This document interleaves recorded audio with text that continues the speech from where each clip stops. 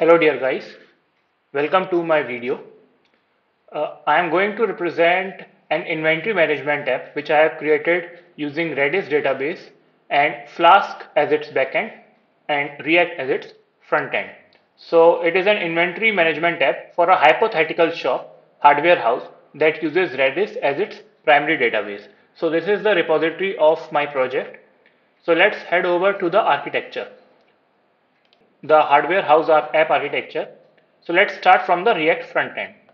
So whenever the browser is opened and the application is started from the front end, the React makes the GET request, which gets all the products.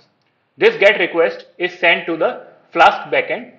Flask backend manages fetch all products and gets the products from the Redis database, builds an array in descending order, and then sends this array to the React front end. Similarly, for the post request, when the React front end sends the post request, it manages the post request via create product function and saves that product in the Redis database. All these storage data can be seen from the RedisInsight. So let's install the app and use it and then view the demo.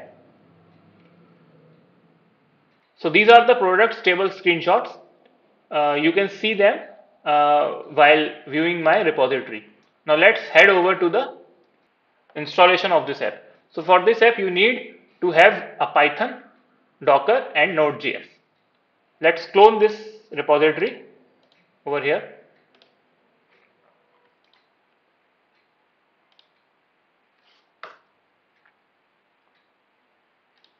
So I have cloned the repository. Now let's start the server. So to start the server, we have to go to hardware house inventory folder. Let's open this with VS Code. Now we can see the installation guide from this README file. So first we have to get the Redis image. So for that we will write docker compose up -d. Make sure your Docker is up and running. So the container has been started. We can see the container. So this hardware house inventory container is started. Now let's create the virtual environment.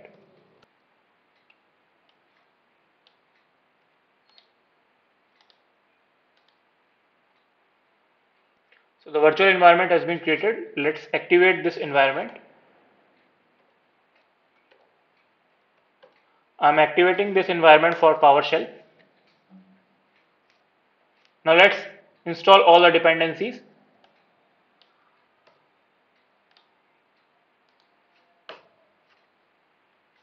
Now as you can see, all the dependencies have been installed. Let's run the server, Flask run. So as you can see, the server is started and running.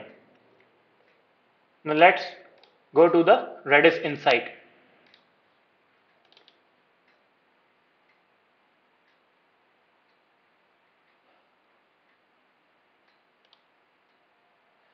So as we can see, RedisInsight is now running.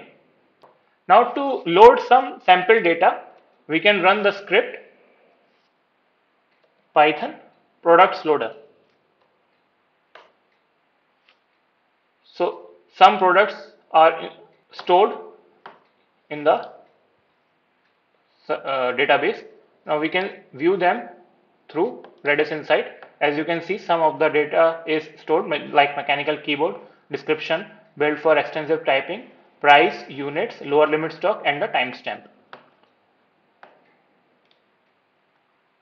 Now we can close this window.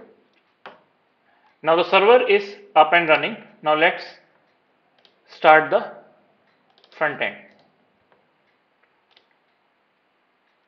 So to start the front end, just we have to write npm install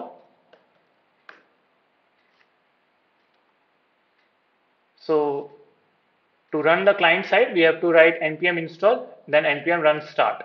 Write npm run start or npm start. So as you can see, the app is up and running. So this is the structure of the app. You can update any product, delete the product, and the products with lower stock limit will be shown on this table, and all the total products, aggregate cost of all the products, and the stock control percentage is displayed over here. Now let's delete all the products. So now no products to display. As we have deleted from the front end, we can see on the RedisInsight that now no product is stored in the database. Now let's analyze how the workflow is running. So now let's create new product, smartphone, brand new smartphone, price 15,000, units 25, lower stock limit 10. Now let's add the product, and you can see the product has been added and all the total product, aggregate cost, and the stock control is running. Now let's see the RedisInsight. Is the data coming? The data is here and it is stored in the Redis database. We can see from the RedisInsight. Now let's add one more product with the units less than lower stock limit. Let's add the product. Now you can see the products with lower stock limit, smart TV, is added over here as well as here. You can see in the RedisInsight another product is added.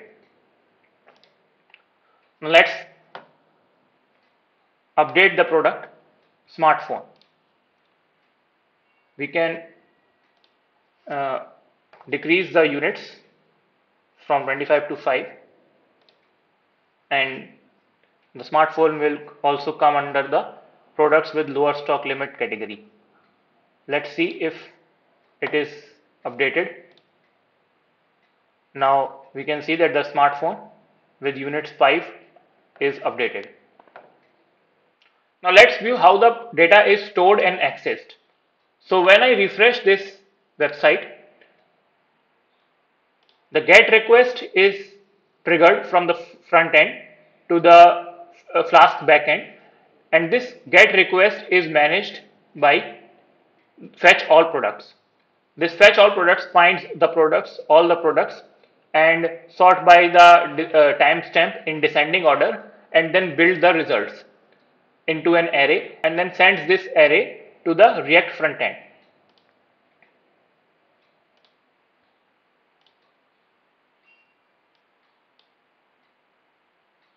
Over here.